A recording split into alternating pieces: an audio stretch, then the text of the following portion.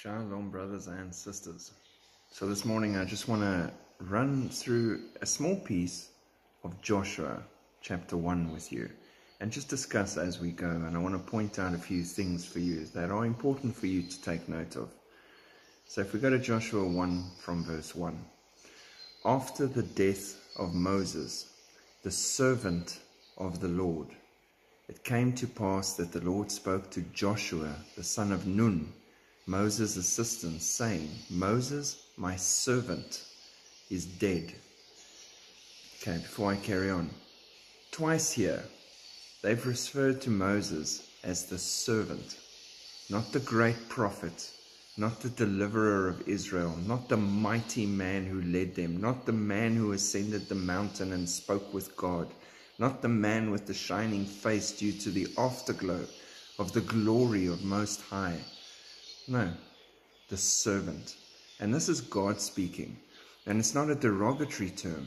It is an educational one. Jesus says those who want to be the greatest in the kingdom of heaven should be the least.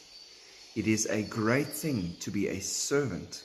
I don't want to be known as the mighty evangelist or pastor or anything by the Lord. I want to be known as my good and faithful servant. What does a servant do? Everything his master desires. He seeks the best of his master. I serve at his discretion. I serve his good will. And that is what I seek most of all. And that is how we should live. And we should reassess the word servant. And we serve others.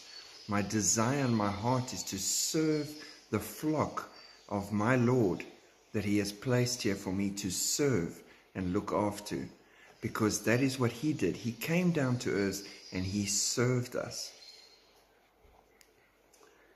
Now therefore arise, go over this Jordan, you and all this people, to the land which I am giving to them, the children of Israel.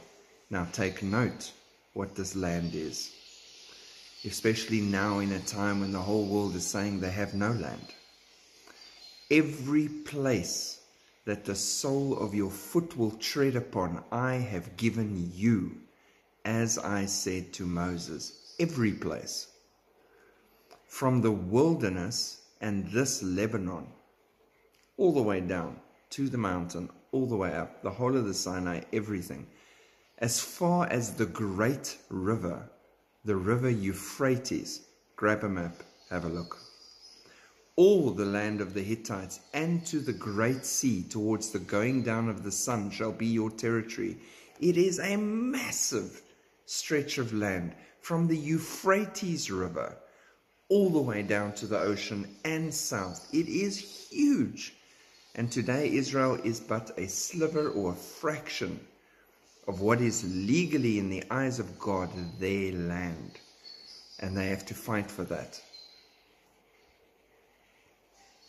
No man shall be able to stand before you all the days of your life. As I was with Moses, so I will be with you. I will not leave you nor forsake you. And the same is said of Jesus, the Holy Spirit with us all the time. We are blessed beyond comprehension. Be strong and of good courage, for to this people you shall divide as an inheritance the land which I swore to their fathers to give them. Only be strong and very courageous, that you may observe to do according to all the law which Moses my servant commanded you. Do not turn from it to the right hand or to the left, that you may prosper wherever you go.